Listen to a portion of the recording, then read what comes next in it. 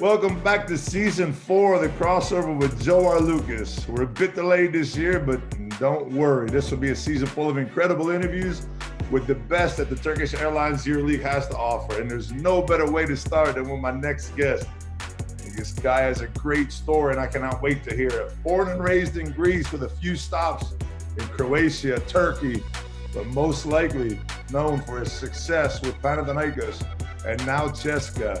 Please welcome to the show, to the crossover, the longest tenured coach in CSKA Moscow's history, Mr. Dimitris Itoudis. Coach, my man, how are you? What an introduction. All right. I had so much more, but I had to cut it short because I know we're going to do a lot of talking. I can do a lot of introduction about you, man. The way you were playing the ball. The way you were dominant down there on the block, or maybe facing the basket and using those pump fakes and score from the elbows. Yeah, what a days, huh? You know, it's so funny. You know when I see the shot zone now, like when I do the games and I see the shot zone, nobody makes shots where I used to make them. It's all that area is all empty. It's either in the lane or outside the 3-point line. Yeah, you're right. Right. It's crazy when you look at every time I see that thing and when I do the games. You know what's crazy is the best part about these interviews is that I get to learn so much more about the people, that some of them that I don't know, some of them that I've met, and others that I know, like you. And I mean, I had no idea about the whole Croatia thing. I had no idea. Oh wait, by the way, did you not? You just joined my club like a month ago, didn't you? I meant to ask you. Are you the big 5-0 club? What is that 5-0?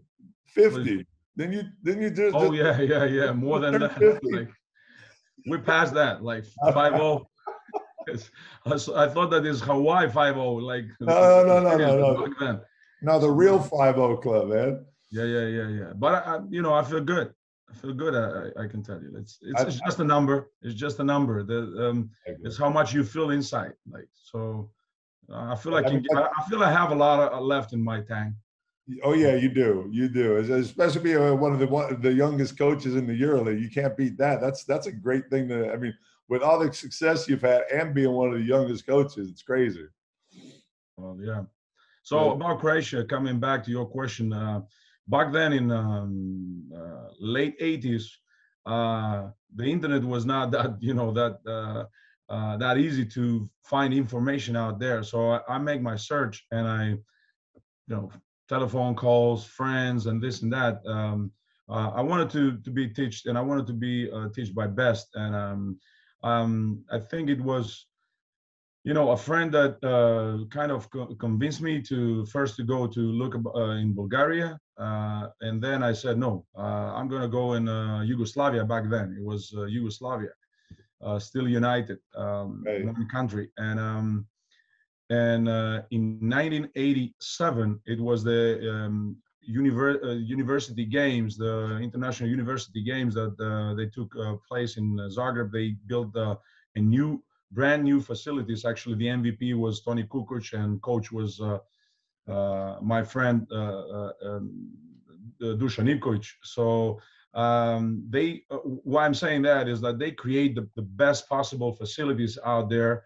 And the University of Zagreb used to be and still is one of the best. Actually, they're competing with one more university in Germany all these years about who is the first, who is the second.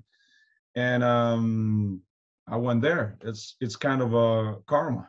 It's an interesting story because you weren't a typical player, coach that grew up with a backboard or a rim in his backyard. From what I understand, your backyard was a farm, and that's what your parents did. And you didn't. It didn't seem like you came from the type of atmosphere as a kid to grow up in the basketball. My background actually, and the village I grew up, Trikala in Imathia, up in North Greece, close to Thessaloniki or Veria, where I'm actually I grew up. the background was not something like promising of making such a step to go to basketball. Actually, my father used to be a soccer player. He was playing buzuki. You know buzuki probably. You enjoy buzuki, all right? And unfortunately, I do. Fortunately, I would say Well, fortunately. it goes both ways. It goes both ways. You gotta control your drinking. Like that's the only thing. The other things. The night before a game, it's not a good idea. Not before the game. I'm saying about free day. Next day has to be a free day, obviously. Not during the season. So he was a singer. He was not a singer. He could have sing, but he was playing. He was just playing. That's an instrument. Buzuki is an instrument. There's a traditional instrument and very well known in Greece. Right. And but my grandfather did not let him go to Athens and follow his guts and follow his career. A friend of his that he's a great and well-known buzuki player now in Greece, is very famous. Went there and he succeeded. I'm not saying that he would have do the same, but I'm just saying how the story goes. And pretty much my father sees on me a person that dares to follow his instinct, dares to go out there and go in a foreign country without knowing any language. Because my first year in Zagreb, I used to study the language. I didn't know anything about Serbo-Croatian language, so I had to go over there and study. You learned it your first year, right? You learned Croatian your first year there? Yes. I went to a special school about languages, and I learned the language there. And actually, the best way, though, it was learning the language, the street language, when you start making friendships and going out there. And actually, it helped me the fact that in cinemas they're having subtitles. So since I was talking English back then, it helped me realizing what is that word, what is this word, and then slowly going to the newspaper. And with a friendship, as I said, I kind of I can say that Serbo-Croatian now is my it's a native language. And the fact that I worked 13 years with Zeljko and we were experienced that we were talking obviously in his language, it helped me too. Yeah, it's interesting because when I was reading up on you and doing all this, I thought to myself, like, I had cousins that were farmers when I was growing up. They had their country house and they had the big yard in the back, and they farmed corn and things like that. And it's not usually the type of family that you escape from. And I don't mean escape in a bad way. I mean, it's born and bred into you from the day you're born. You work on the farm, everybody participates, everybody does what they have to do to make the family business work. So even that makes your dad's vision even more important, because it's so much more difficult to get away from. And I'm not saying get away in a bad way. I don't want to make it sound bad, because you'd rather be a basketball coach than a farmer, obviously. But farming is real important, and when it's in a family, it usually sticks. Well, obviously, and I'm gonna try to say that your words are. I fully understand. Farmers are very important, and work on the field is also very important. But let's make it clear. My house was not having over there the corns and everything. Okay, we had a small, let's say, part where my grandfather and my father, they had some corn, they have some mellows, they have some other things that we use for our use. But the field, it was out and away from my house, and we used to use those tractors or cars to go and work there. So I haven't felt that it was not my call. This is when we say that if you believe your guts and if you believe what you have inside, like, my call was to play ball. And I used to start playing soccer, and a coach that used to coach my father and also myself, it was the reason why I turned myself to basketball. In a young age, in the age of 13, back in 1983 and 84, I was playing with the first team soccer. I was in a process with playing with seniors, but I had back then long hair. It was the the way, let's say. So this coach didn't like the long hair. And he was always calling me like, what is that? What is that? Like, and I said, do you have to say to me something about my playing, my style game, my playing way, or you're going to talk to me about hair? And he didn't like me as a 13 or 14 years old kid to answer to such a respectful coach. And it came to an end at one moment, and I go to the captain and said, listen, I'm gonna go. And until that day, unfortunately, he passed. I do mention his name, and he pushed me. He shows me the way. This is how when we say in live, when one door closed, the other door is opening, or the other window is opening. So he kind of pushed me out of soccer, and I found my way to basketball. And this is where you could have find me in this outdoor court in my school at my village, Trikala, playing and shooting hoops and everything. Mosquitoes are hitting us. Those are the signals. When it's dark out there, we had no light, and just the mosquitoes was the signal, like we gotta go home back. So, and of course my father was chasing me, and my mother was saying like, you gotta help your father out to the fields. And she used to say that basketball will not fit you. Basketball will not fit you. So, obviously basketball fed us all, and I kind of appreciate those days. This is a fondest memories that I have from my childhood. All these struggles, and as you said, the background, it was just giving me the opportunity to fight adversities or other things that I haven't felt that this is my call. With all the respect to those that they're work on field, and it's a huge respect for those guys, for sure. I think what you said about a door opening and a door closing is one of the keys to life, because I shouldn't say most people, I guess I should just say people in general see a door closed, and when that door closes, it's so hard to tell yourself that there's going to be another door opening, you know what I mean, at that moment.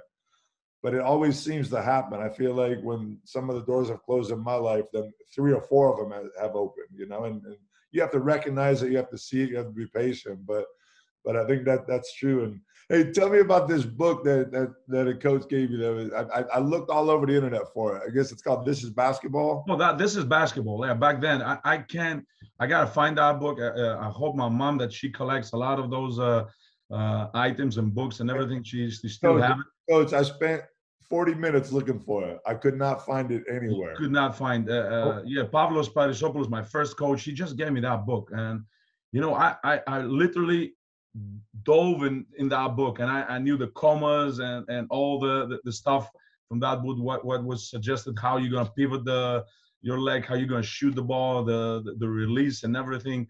Defensive. So it was more of a technical. I thought it was more of a coaching book, or was it more? It was not. It was about technical first, not about coaching in general. Technical. So you could have pictures of how, frame by frame, how you go release the and how you're gonna slide, how you're gonna help these possessions, how you're gonna possess your pivoting, elbowing, where is your cylinder, and all this stuff. Yeah, it was my first book that I really knew everything about that book. And I said, all right, listen, I kind of know that book. Why I'm not gonna work with the kids? And back then, when I still was playing in this cement league that Zeljko used to say, a local league in Ermis Trikala. So I said, why I'm not teaching the young kids, So I started teaching as a player. I was active player, and I was like, okay, let's teach those guys and put them that also fire and a love about basketball. And some of them, they still remember. Recently, like 3 years ago, thank God I had the opportunity of rebuilding that outdoor court, which I was throwing my first hoops in my village. And I've seen some of those kids that I was coaching back then, that, of course, growing up, man with families, kids, they have now their own kids. And still they remember that drill we were doing in defense. Like doing like, how you going to give the signal, like going right, going left. And they still remember those drills that we were doing back in late 80s. How old were you when you left for Zagreb? 18, 17 to 18, actually. 17 to 18. Yeah. Obviously, we talked about the fact that you just turned 50, and most people that I've talked to in basketball, because that's the world that I come from, obviously, that come from the former Yugoslavia, that grew up there, and let's say they persevered because it wasn't really the right time to be in that area. You mentioned going there. You mentioned the old Yugoslavia. You mentioned, and all I'm thinking, like, during this is, here's a small town kid with two parents that are small town. And you explained that your dad had more possibilities in life, but didn't take advantage of them. How do they let their 18-year-old child, 17-year-old child, go to a country that is in some sort of disarray, a lot of disarray? All right, back then in 1988 September, when I left, it was not any problem in Yugoslavia. Right. Yugoslavia back then had the best championship in basketball.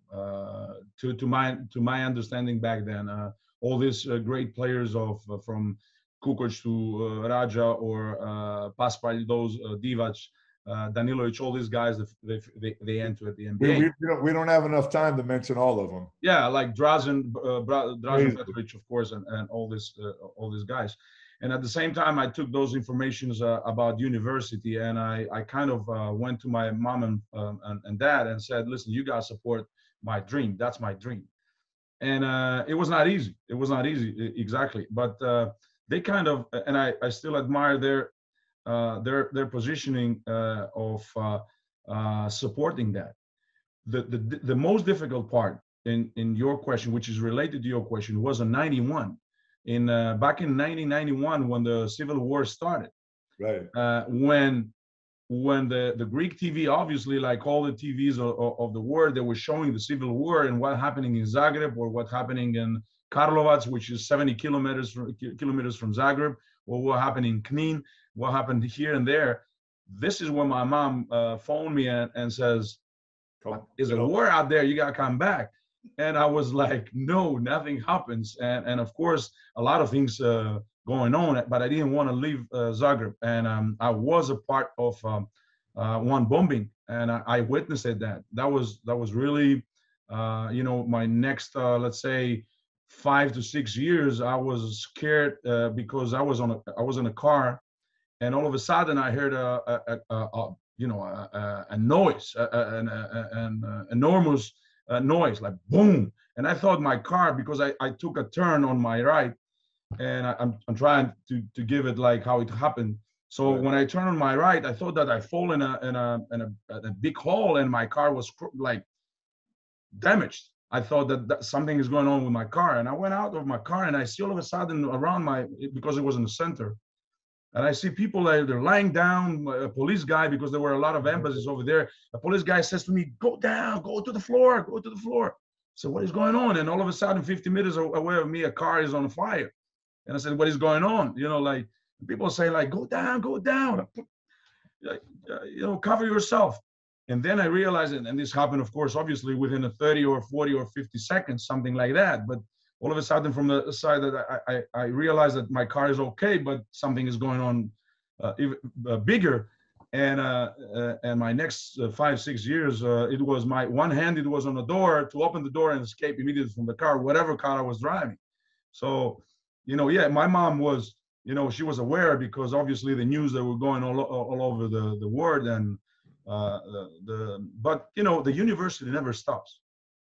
And that was the good story. We kind of, and Zagreb was not that much touched, let's say, besides those kind of small or big, people are losing their lives, and it's big for many families. And better not to go to this area, because I have had colleagues that they were Serbians, Croatians, Bosnians, that when the Slovenians, and when the war started, they have to leave. And we suddenly we find out that this guy lost his life. This guy was playing basketball, lost his legs. This guy, lost his hands. And then one friend, he was giving an interview to the Croatian TV and says, what are we doing over here? Who are we fighting against? Our brothers? And thank God the things are now better. I mean, they're still coming back to normality, but I witnessed that fact because I drove a friend of mine to his village to vote, and we were passing through literally dead villages or towns. Like they were the UN over there, like they were completely empty because it was a zone of a war zone. So it was not, crazy time. Yeah.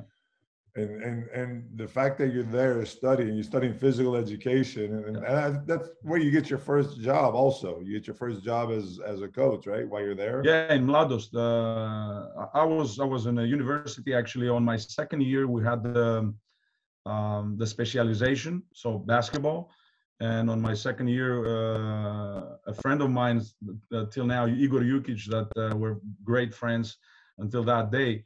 We were playing basketball, and there were those. We were playing pickup games, but to play on that certain basket, you need to be a good player, let's say. So it was also the second division or the third division basket that there were other people playing. So he invited me to play there, and that was already a good stuff. And then when we finished the pickup game, he was saying, "Hey, listen, I'm looking for a coach for the mini basketball. Like, is anybody available?" And I immediately raised my hand. I was on my second year of studying, and this is how it started. So there was no, that was just like instinctive. There was no, but I mean, you had to have some sort of, from that book that you read, and you said that you wanted to teach people, you had to have some sort of like. Yeah, it was the instinct. It was the instinct, and it was the experience I gained from the university the first 2 years and talking with those guys. This literally a lot of knowledge you taking from university. University people, don't get me wrong. University is great, but the University of Life is even better. University of Life educates you in many ways when you have a good base from university of whatever you're going. Either that's medicine, or it's physical education, or it's mathematics, or whatever it is. So the University of Life for me was this group of 5 people that we were talking like literally 24 hours a day. How we're going to pivot, how we're going to put our elbow, how we're going to teach the kid the release, the reception, the dribble, and all this stuff. It was my university, and I'm still to that day thankful to this group of people which I contact, and I proudly saying my friends. But my question is, when I do the research, I come up with these thoughts and these questions. Sometimes they're out there, sometimes they're good, and EuroLeague accepts them, But my question is, as an American, even though now European players are obviously accepted into the NBA, they're not 100% accepted. They're not always accepted by the players themselves, but they're playing so well now in the States that they are more accepted than they've ever been. But as far as coaching jobs, coaching is a small fraternity in America, and it's hard to go to America. The coach that I talked to, he always talked about the fact that it was so hard for him to get in. Yeah. But once he was in, he was in. How do you get into Croatia, where all of a sudden you become a Greek coach in Croatia, and there had to be issues? Well, there were issues, and I can tell you a story about that. Exactly how you said it. It was Yugoslavia back then, or either Croatia or Serbia afterwards, or Bosnia, that they were giving out of their countries a lot of players or coaches to work, and all of a sudden a Greek guy is working in the first league of Croatia. Exactly. With Bosko Božić, Pepsi, well known. Yeah, and well, why they call him Pepsi? I want to ask that. Oh, it was his nickname. It was his nickname. I know it was his nickname. Was it because he drank Pepsi all the time? To be honest, I never asked him about that, and that's that's sad. We all call him Pepsi. It was Bosko Božić, his name, and we never. I never asked him. I don't know, but probably is that maybe Zeljko knows, because it was the years that Zeljko actually accepted accepted. But now this is a new story. This is also an interesting story. That Zeljko accepted to be a player of CSKA Zagreb, where I was an assistant coach already. So he's supposed to be our player. But that was back in '91. Then when he supposed to play in with the national team, and then he became a coach through a night. But coming back to the coaching job, when I became an assistant coach in CSKA Zagreb to Bosko Božić, it was one of the meetings they had in federation, and Mirko Novosel, like he used to say, like, okay, I mean, obviously we want to have the best of the best, but you have over there the Greek guy. What is going on? You cannot find a Croatian guy or something. And Pepsi, Bosko Božić, my head coach, he really protects me, and he says, what is going on? You have also those Bosnian guys, like they treat like a different passport now, so they're foreigners too. Of course that was a joke, but he kind of protected me on that, and he gave me a lot of freedom to work with such great players. Probably you recall Sobin or Zeljko Poljak; those are already affirmated and being European champions with Split or Jugoplastika, and all of a sudden me with at the age of 21. Still playing here and there some games for my team, flying on Friday late, playing, practicing Saturday, playing early in the morning on Sunday, and coming back to my university to be on time on the lesson in the morning. And all of a sudden at the age of 21, I'm coaching players that they were very affirmated and they were very professional. And I'll tell you that. My biggest problem, it was not with those guys, Zeljko Poljak or Goran Sobin, that they had already a background and a career. It was with the young kids, like at my age, like at 21, that they had, all right, like, what is going on now? A student from university comes and to teach us. But this is a funny story. One of them that I had the biggest problem of, confront me or trying to be the macho guy, or whatever. So he says, you're not going to succeed in basketball. You will never succeed in basketball. I said, okay, no problem. Like, maybe I'm not going to succeed, but let's make a bet. And still that bet is on, and he's not paying that dinner. He became now a coach. Yeah, Krunic is his name, a point guard we had the other day, actually back in 2016 when we won in Berlin. He gave me a call, among other ex-players that I had and everything, and he says, all right, I own you that dinner. I said, okay, it's a time to pay that dinner. You were wrong. But the thing is that he was as I said, the macho guy. The other guys, I was coaching Pascanovic and Delic individually afterwards in the practice, because they were not taking that much of a time on a practice. They were the young kids back then. And I said, okay, you guys, you're staying for an extra 1 hour work with me individually. And then Zeljko Poljak and Goran Sobin, they go, listen, if you're going to work with those young kids, we're going to work too. We're the centers too. We belong over here. And I was like, no, you guys are veterans on your job. Please, you're vets. I mean, go and do your treatment. No. If those guys that work, we work. So that was like a real lesson for me. Those guys, they're already affirmated. Those are the main guys, the main players. Tomorrow they're going to play 30 minutes. They want to work another extra hour of individual. So, everything can happen. Speaking about owing dinners, I still owe your assistant coach Daryl Middleton a dinner from when they beat us in Game 5 here in Madrid. So next time you guys come to Madrid, you have to let him go out, because he keeps telling me, he's like, you owe me a dinner. Oh, I let him go out. Anybody tell you that I don't let him go out? Last time he's like, I had to, of course, Daryl. I mean, he's a little quiet, so he's a little bit more quiet, but he becomes more vocal when it comes to time. So all right, well, just buy him a good wine, and that will be all right. There you go. Next time you come to Madrid, I got to take him out to dinner. Right. Now, you mentioned that Zeljko Obradovic was going to play for the team that you were coaching. Yeah, CSKA Zagreb. But had you met him at that time, or no? I haven't met at that time. Zeljko finished with Partizan as a player. Right. He was looking for his next team. He was still an active player, and actually he was a captain. He was a captain of the national team. The national team, yeah. Yeah. This is the Eurobasket in Italy, in Rome.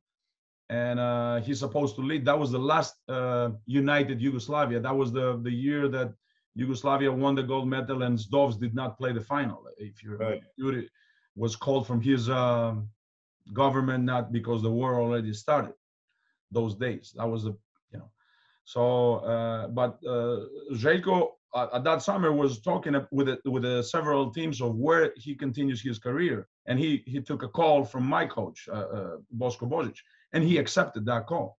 So he accepted that call to be a player in KK Zagreb after the Eurobasket in Rome. Obviously, and as the story goes, he never played that Eurobasket, but he became a coach of Partizan. So he could not fulfill the promise he gave to my coach playing for KK Zagreb. So for that close, he could have been my player. But how we joke each other, he says, no, I would have come over there and I would be the coach for you too, he says.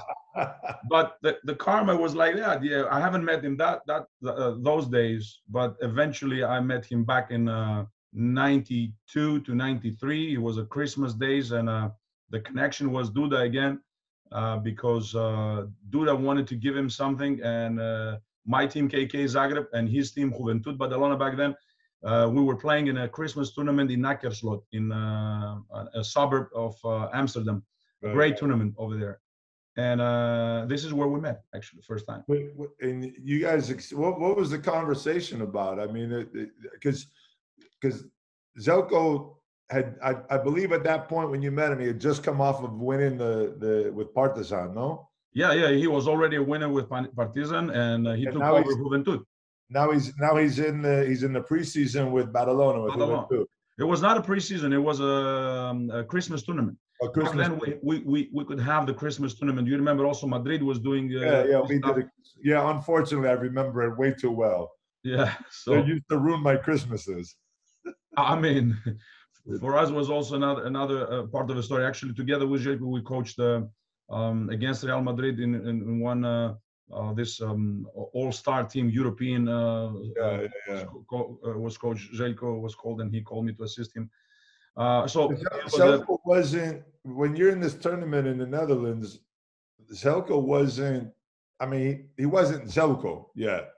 He was a young coach that already won the league once. Right, but I mean, come on, coach. I mean, even if you say he had a young team, he did a good job, but it's just one win. I mean, you got to be thinking, okay, well, he got lucky. No.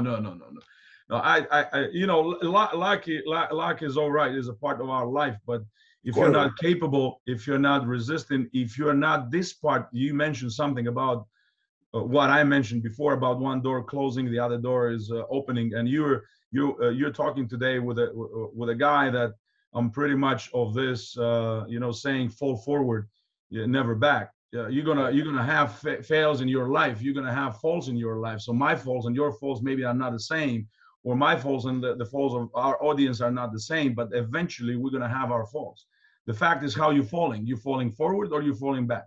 Are you being depressed because of a door closed, or are you going to say, all right, that's an opportunity for any death? Life is starting for everything. What is ruined apart, and another beginning is out there. So you got to find your opportunity and take it as a lesson. So I mean, at that point, all right, you saying about luck, he was very capable, and I met him. It was a briefly meeting. We were with two teams. I gave him an envelope that Duda wanted to give him to him, obviously. And then we talked, we exchanged telephone numbers. And from that point and after, we were in some kind of a contact, but not daily basis, obviously. But when he was coming, after that, I moved to Thessaloniki and PAOK. He was coming with Madrid, playing games. We've seen each other. Then I coach as a head coach Philippos, A2 division, second division of Greece. We met a couple of times, and then back in '99, when I was coaching Mend, and I was in conversation with them to continue from the next season. This is when Zeljko called me to join him in Panathinaikos in June of '99. I thought that was, well, first of all, let me talk about the fact that I was glad a lot of doors, I thought Zeljko might have been lucky the first year. The second year when he coached Barcelona and he beat me and Sabonis in the semifinals, and the rest of the team in Madrid, who we were the favorites to win. Then I'm like, okay, well maybe this guy really knows what he's doing. So I had to give him. And then he came to me, and I was like, okay, it's my turn now to take advantage of this. Yeah. But the interesting thing that I learned in that meeting that you had with him in Thessaloniki was 1999. That was when I essentially retired that year. I left the game. I played in Ike, and I'm like, I'm done. I'm done traveling with family. It gets difficult after a while. And Adidas kept calling me back. And I eventually, in year 2000, I went to Adidas to play my last 4 months. I came out of retirement and played. And I was thinking, man, if Zeljko was up there looking for the Adidas job and you would have been the assistant, would you guys have called me out of retirement? Yeah, that's an interesting story because he had a call from Adidas. Actually, the first call it was from Adidas. Yeah, that was what I couldn't believe in that whole because he went for an interview with Adidas, from what I understand. Actually, he had how he describes me. He had some calls and he talks, but they never show up. And then in the meantime, Panathinaikos showed up and Mr. Pavlos Giannakopoulos. So and he took that call, and it was good. Apparently, it was great for both of us. You were not there actually. You retired. But we coached great players from that day, and so you probably don't remember this, but I came back and played for Adidas, and the first game that I played, I literally hadn't touched the ball in like 8 months. Oh, I retired. I was done, but Adidas kept calling me. And the first game I came back and I played was like around Christmas time, and we played against you guys. You guys were undefeated in the league. Yeah. I remember. How can I forget that? Yeah, of course. Yes, of course I remember. And I told you many times that this guy, he can shoot the ball still. So wait, look, I scored like 18 in that game. I remember 16 or 18 or something. And like the press was like, oh my God, Arlauckas is here. Arlauckas, he's back. The team's gonna be good. 2 days later, we played against PAOK. They were at last place. We were second last place. I couldn't even run up and down the court. I was so my body hurt so bad from playing against you guys that I scored like 2 points, and then they wanted to fire me. Who did he play you on the perimeter? Was Johnny Rogers that guarding you, or who? It was Johnny. Yeah, it was Johnny. Johnny was with you guys at that time. Yeah. That was a hilarious story because the next day, 2 days later, we go to PAOK, which is right across town. I couldn't lift myself off the bench. My butt hurt so bad. My legs hurt. Well, I give you some heads out that now it comes to me. We kept saying on the scouting, like, keep that old man tired, like keep him always involved, like, have him always aware of guarding somebody. He can't stand that. He can't come back all of a sudden and play that game, like a youth player. Keep him always involved. That was the thing. And we can ask that Johnny. Yeah. I've heard that for years, man. Make him play defense. I'm like, no one can make me play defense. And if you could score more than 35 a game, then I don't have to play defense. Tell that to Saras now, because Saras used to say that too. Now he's always yelling at the defense. Like, he changed. All of a sudden, he changed. He comes to that part of it. And I told him when he was still a player, like, when you're gonna cross that river and go to the other side, now you're gonna think a little bit different. So. I coach these kids over at the high school that I'm at. I'm always on defense. But let me ask you something. Now, Coach Obradovic gives you this call, and as you mentioned, you spent 3 years now in Thessaloniki and PAOK. This is where you grew up. You grew up with, other than the 1987 championship, but you grew up in what I think back then was the actual heart of basketball. It was Thessaloniki, when you had PAOK and Adidas, and you had Nico Gallis and all these just incredible players. Now you go back and you head coach for 3 years there. During the season, actually, I had I came. That's also another story. Like when I had a deal with PAOK, the head coach was Vangelis Alexandris, and we were playing a game in Slovenia, and I still had my stuff in my apartment in Zagreb, and I said the team will go back, and I go pick up my stuff. So I'm not going to come back with a team. So I'm going to pick up another flight on the next day. And I come back, and back then it was I didn't have a mobile yet. So I go on the airport, and I see the newspaper that the head coach was sacked. And I said, I came over here to work with this guy, and now he get fired. And a new coach was coming, Eftimis Kimourzoglou. So what is going on? I just pick up my stuff. Maybe they're gonna kick me out too. So it was this door open, door closed, like, but it was literally like that. So I go to the practice, and the new head coach, Eftimis Kimourzoglou, says, listen, I know you're over here. We're going to work together. I said, okay, that's my first relief. Okay, we continue. And then during the season, again, Eftimis in one practice says to me, listen, that's my last practice. I said, what do you mean like practice? And we were preparing the team to play against Dynamo Moscow. And he says, from tomorrow, you taking over the team. I said, what? Like, he had some problem, and he gave that was his last practice, literally in the evening. And then he went to the locker room and announced the players that he's leaving the team. And then I had to coach the team in this first game. So my first game that I coached as a head coach, it was here in Moscow, on the same gym that we played the last game last year on Gomelsky Arena. Dynamo Moscow was playing Dainenko, Bazarevic. Those are the players. Bazarevic used to be a point guard, Dynamo Moscow. And the players that I was coaching was like, Prelevic or Stojakovic or Redzias, Yanulis, Lawrence Vandenberg, Dingard, those guys. The team hired Zeljko Lukajic as a head coach. So we worked a great period with Zeljko, and the team was playing amazing.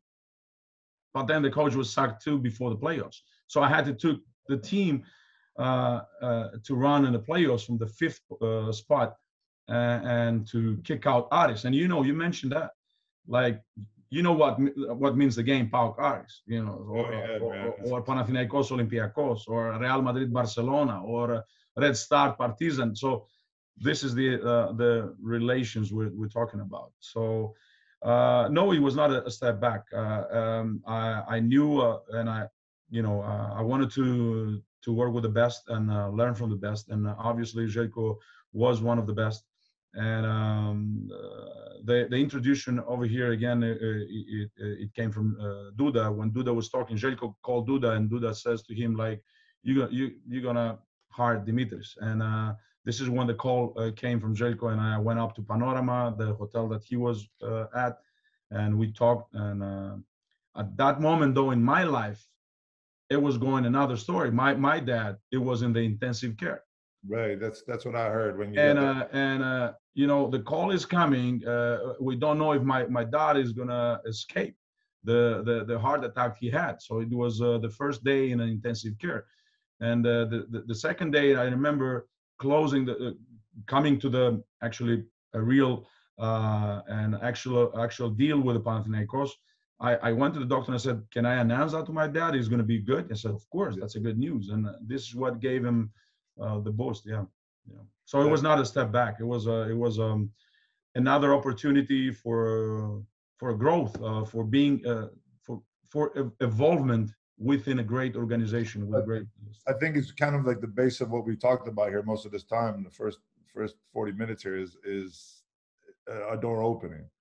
More than a door closing on one side, it's a door open on the other. But when I did Xavi Pascual, who's another great young coach like yourself, he explained to me something that I never thought of before, and it was because he was an assistant for a long period of time before he became a head coach. And I was just like, in Europe, sometimes you get stuck into that you're an assistant, and that's it. You're an assistant coach, and you never get out of that. And he said to me, he opened up my eyes. He said, Joey, like, some people just want to be assistants, and they're okay with that. They don't want to move on. That's what they do. They become assistants. And I was like, because my mind was always like, if I'm in third place, I want to be in second place. If I'm in second place, I want to be in first place. You know what I mean? But that's true. There are coaches that they're happy with the job that they have and they're assistants. And there's nothing wrong with that. I'm not saying it in a bad way.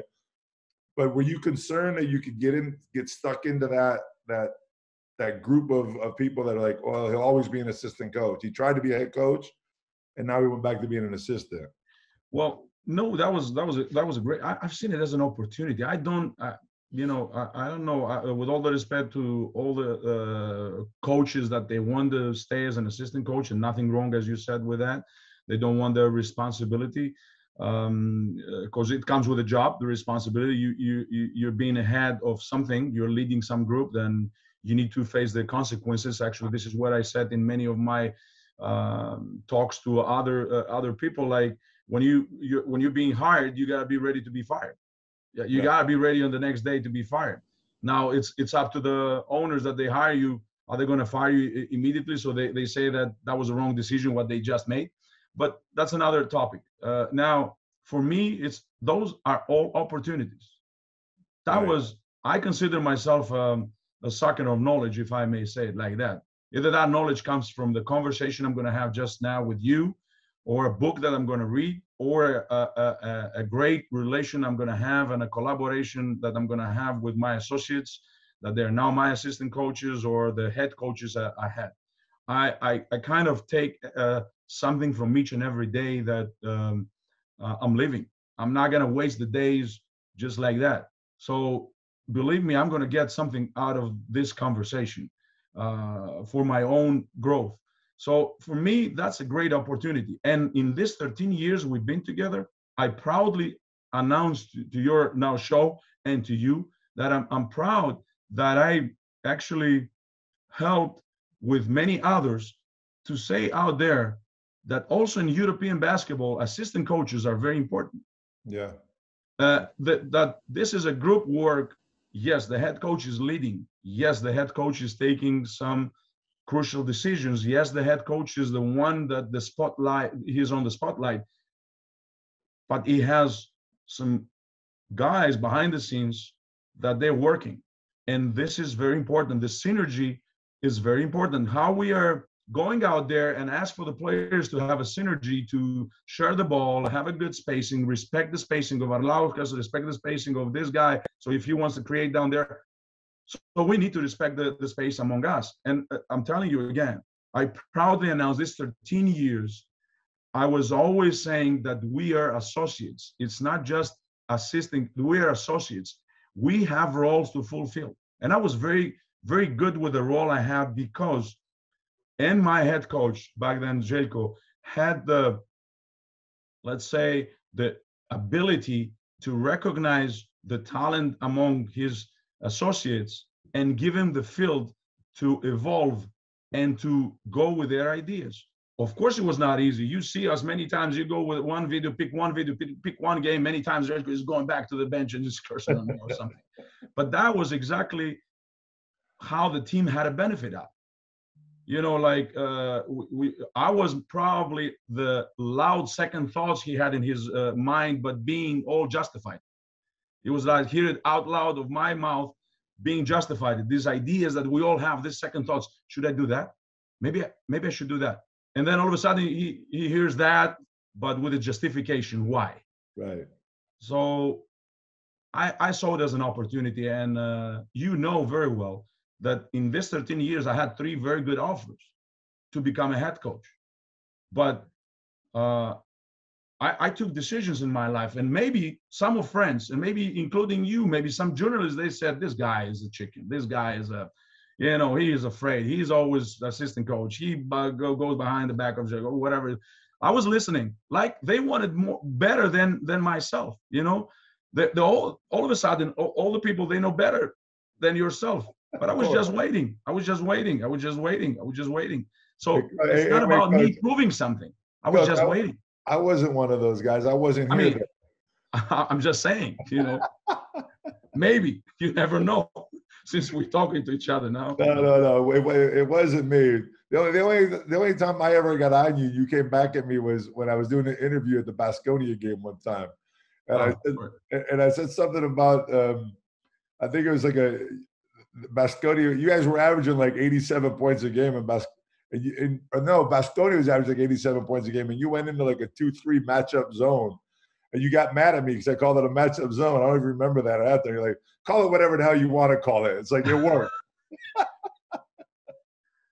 Hey, 23 titles total titles, 11 Greek championships, 7 Greek cups, obviously the 5 EuroLeague titles. I mean, where? Tell me how. I mean, I don't want to get into all of them because we obviously don't have enough time. But talk to me about some of the players that you had on this team, Baptiste, Dimitris. I mean, it's just the list goes on and on. Jasikevic. It just goes on and on. Lebracha, Bodiroga, Katash, Yeah, Albertis. It's Panulis. It just goes on and on. It's crazy, you know.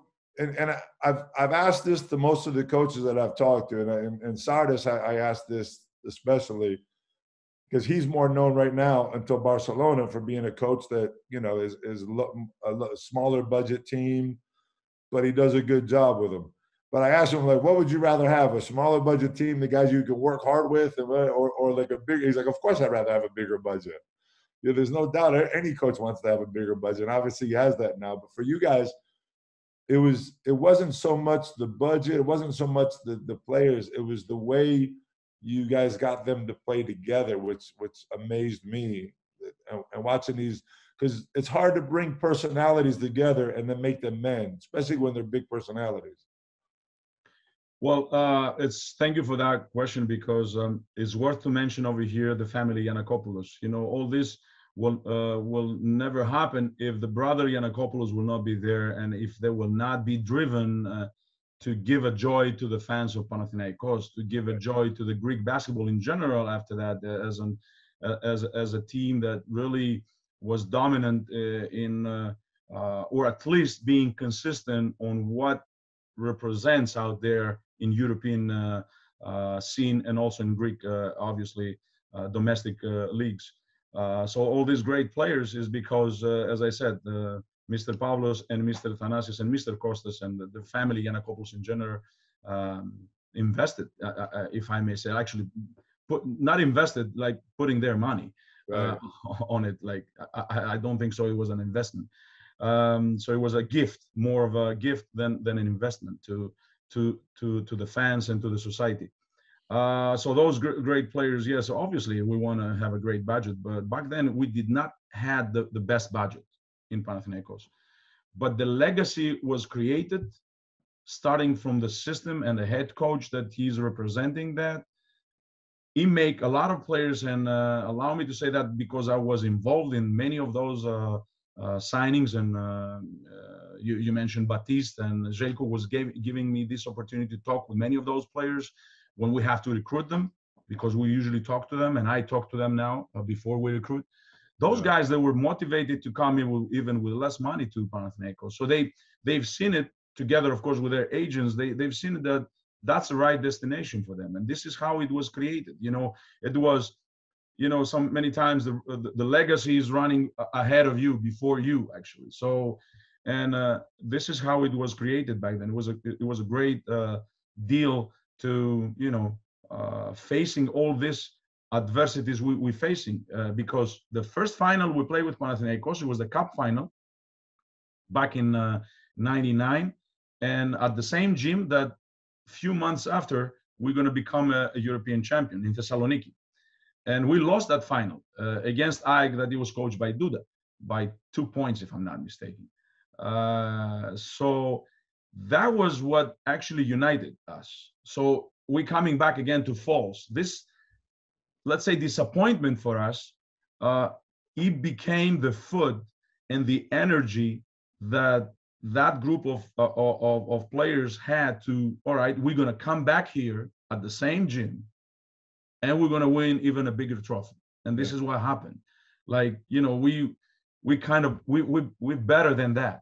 So we never fall back. We fall forward and said, we have this quality, and let's meet our potential, and we're going to become even better. So this first season that we became a European champion, it helped a lot to build that legacy and for what comes after. I've always said you learn so much more from losing than you do from winning. Other than the fact that it's a moment to learn and understand, but it's also a motivator. It motivates you better. Definitely, as a person, and definitely as an occupation, either as if you're a coach or you're a CEO, you're a president, that you have to realize that in life, losses are just another opportunity for growth. Right. If you believe on what you have out there, and if you believe on the fundamentals you have and the ethics you have and the respect you have towards the game, you have to accept this as a gift sometimes, even though it's an absurd. Nobody wants to go out there and lose games.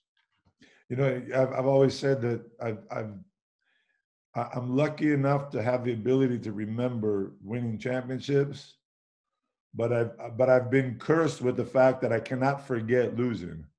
If anybody wants to talk to me about winning a European championship, about scoring 63 points, I'll talk about it. But like, I still have nights, even at 56 years old, where I remember losing to your assistant coach, Daryl Middleton, in that game 5, on my home court, and I feel like it's a curse, but I feel like it's what, as I was younger, I was being brought up in the game and in sports. It's what made me better. It made me want to be better. And even though it's a curse, sometimes curses are a good thing as long as you use them positively. Well, definitely, because I hate this phrase that, I did it all. I tried it all. No, you did not. Something is out there you haven't tried. Something is out there you don't know. Something is out there you haven't worked on. So go get it. Go get it. Go practice it. Face it. So, people say, oh, I tried it. That's a kind of a losing mentality. I tried it all. No, you did not. You did not. The problem is you realize it later, because I realize that, now looking back on things, if I would have eaten a little bit better when I played, if I would have had a better diet, if I would have maybe done more like yoga or like Pilates or stretching, if I'd have been more concerned about my body than just going and playing, I might have been able to extend my career a little bit longer, and I might have been better than what I was. So there's you never, it's hard for a player to stop and walk away and say, I think I did everything perfect. It just doesn't. You can't. You need to listen those experts. That's why now the job of strength conditioning coaches and all the personnel you're hiring is actually an investment for each and every club. This is what we need to now. If we want to grow here in Europe, we need to invest, allow me to say, to a personnel. We need to hire psychologists, Pilates coaches, you said, educated strength conditioning coaches, because they became very important, and they are very important. Physiotherapists, that they're gonna, I can't touch a player if it doesn't go through that process. I gotta get the green line of all these guys that he is capable to come to my hands, and then I'm gonna be on his back, because all these guys are very important. And this is an investment to each and every club to have this personnel that actually what they're doing, they're just making your investment, which is the main players that you're paying a lot of money. Right. They make them better. They make them believe, like you said, and you witnessed it, to understand how important it is to care about his body, about his nutrition, about his rest, about everything, about his fitness, and about his psychological part. We are coaching 15 different or 16 different people that they're coming from a different religion, different beliefs, and they have their families, they have their surrounding. So imagine how important it is to go over there and to talk to some person, to open his heart. Yeah, I mean, I have a little say next. I try to do that with younger players. I try to explain to younger players that I'll never forget Ricky Brown when I played with him, and he saw me out there. He was 30-something years old. I was 24, and he saw me dunking after practice. He's like, hey, Rook. He's like, slow down with that. He's like, save your legs, huh? Yeah, he's like, save your legs. He's like, if you keep doing this, you're gonna have a long time to go. He's like, you don't need to be dunking after practice. He's like, work on your turnaround jump shot, work on other things, but don't worry about dunking all the time. But hey, real quick, how did y'all lose Spanulis? Well, what a story. Well, we haven't actually. It's not losing Spanulis. That's what was his call, and his call from that starts from inside of him. Like Vasilis had the opportunity, and the offer obviously from Panathinaikos was great. But he felt that he needs to move on. And to be honest, you need to follow your guts at that moment. It was not easy a decision to make. Like going from Panathinaikos to Olympiacos was not easy. You need to have guts, and you need to have a plan on how you're going to support that for your family, for your friends, for your own, health and everything. So we have not lost Spanoulis, and that season was another fall, but it was a fall forward because Spanoulis, it was the season before when he went to NBA, and we lost also Lakovic. We all of a sudden we were without point guard, like 2007, I'm talking. And then he came back in 2009. He won the trophy in Berlin against CSKA, great team, both teams great teams. And then he made the decision to leave, and he wanted to lead a new team, and he succeeded in all this. What he, let's say, describe for himself how to open a new chapter in his life. You finish those years. Zeljko leaves, you leave. Zeljko takes a sabbatical, you take a sabbatical. You come back, you get a three-year deal to Turkey. I'm sure during the sabbatical, I'm not going to get into what you did. I'm sure you didn't walk away from the game. I'm sure you spent that learning. No, I actually had a deal with EuroLeague, and I was analyzing every week. I had my corner in EuroLeague side, and I was the coach corner, how we call it. Yeah. So I was analyzing games, and I tried to introduce to people the coaching view from the side as a coach that was not working. That's one thing. Then we went with Zeljko to maybe more than 10 or 12 clinics around the world, like from Dubai to Stockholm, from Belgrade to Greece, from Greece to Croatia. We went to many clinics, like talking to other coaches and try to share knowledge. Travel a lot. I had a couple of offers during that period, actually 4 offers, but I decided to stay all the way. We had a plan, and then the plan has been changed all of a sudden with a call of Banvit. I was in summer vacation in Great Island, Rhodos, which I spent many of my summers, and Rhodos is one of my favorite places. Yeah, beautiful island, and a lot of friends over there. And the call came, and I called Zeljko and I said, listen, I have that call, and we were in the middle of something else, and I said, I've got to go to Istanbul, hear them out. And on the table was a 3-year deal, and I said to Zeljko, I'm going to take that deal. And you had a great year. You ended up in 3rd place that year, but you signed a 3-year deal, and all of a sudden your current team, CSKA, comes calling. It was even more like we couldn't imagine we're gonna have such a run in Turkish league. We were playing against Galatasaray, that is EuroLeague team. Efes obviously is a EuroLeague team, and Fenerbahce is a EuroLeague team with a new coach and a great coach Zeljko. So at that year, Banvit had a run. We had a run. I don't remember anymore. Like I think that we were like 22 or 24-0 undefeated in Turkish league, and we finished first in the standing on the regular season. And that was all of a sudden something we need to deal with. Like Banvit is already winning twice against Fener, twice against Galatasaray, twice against the Efes EuroLeague teams, and all of a sudden we're over there. I said, okay, like we need to calm a little bit and realize that that's not the real story. Those guys that are playing also EuroLeague, we were playing EuroCup. We were eliminated from EuroCup the second phase. So we had more of a time to prepare the game, like 7 days to prepare one game. It's not the same when you have also something in between. For a player, that's a lot of practice, man. We hated that. Yes. So I tried to balance a little bit.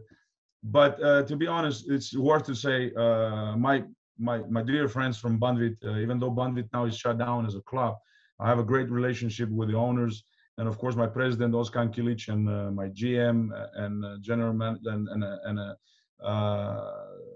Turgay Çataloluk and Turgay Zentigos.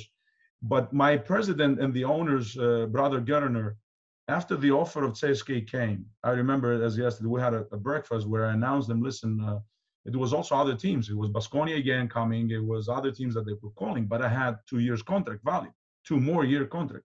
Yeah. So I go to my president, and we had a breakfast in a nice area in Banderman.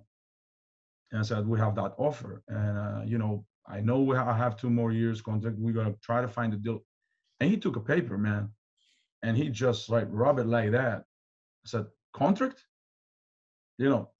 Pat, it doesn't exist. And I was like, wow.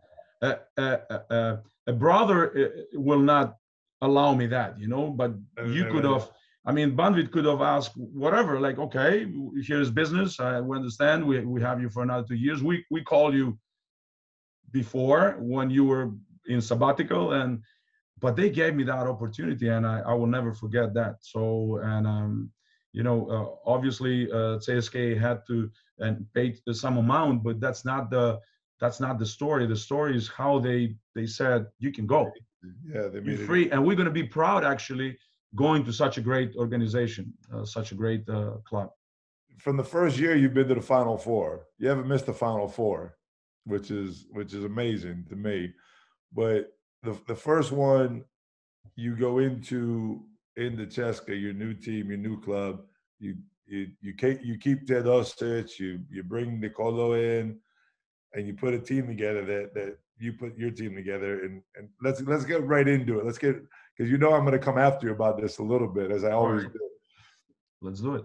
Olympiacos had, or I should say, CSKA had this fame of blowing leads in big games. Number one, obviously, you go back to the finals against Olympiacos. Then there was the Maccabi Tel Aviv also, but mostly it was against Olympiacos. Your first Final Four, you play Olympiacos, and you blow a 9-point lead with 4 minutes to go. And of course, all of us, now I can't say that I'm not here anymore. So we all talk about the ghosts, in CSKA's locker room. There are no ghosts. I'll tell you, but your question is fair enough, but there are no ghosts. There are no ghosts. I don't believe in that. Maybe there are ghosts out there. I don't know. There are no ghosts about that part of that. CSKA blowing big leads or from Olympiacos or whatever. But this is good narrative.